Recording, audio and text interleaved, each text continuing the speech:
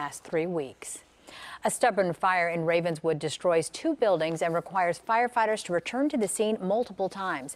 And as CBS 2's Lauren Victory reports, more than half a dozen families are without a home.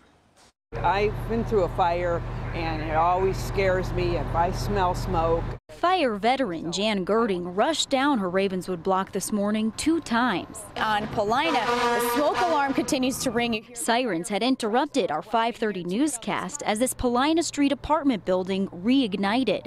4.5 hours earlier, the initial fire battle. Flames are shooting up into the sky, and it was from the porch. It sort of created a chimney-like thing. The firefighters had to break all the windows and poke holes in the roof and everything, and so yeah, it was pretty intense for a while. The flames wreaked havoc on 6 units and spread to the recently renovated home next door. They just finished fixing it up, and I felt so bad because I know they've spent a lot of time and money on that.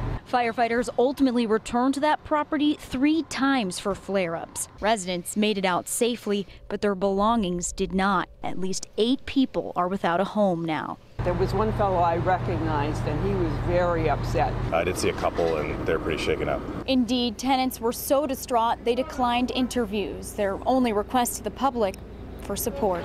Reporting in Ravenswood, I'm Lauren Victory, CBS 2 News. So far, there are no reports of any injuries and no word on what caused the fire.